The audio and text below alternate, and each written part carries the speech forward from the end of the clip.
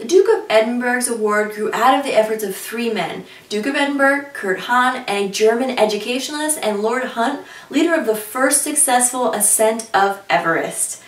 The scheme addressed growing concerns about the development of boys following the Second World War, during which boys could leave school at 15 and international service at 18 with no guidance or support in the intervening years.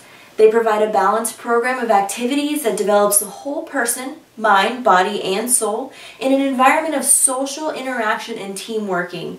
Young people progress through the 3 levels of Duke of Edinburgh programs to achieve a bronze, silver, or gold award.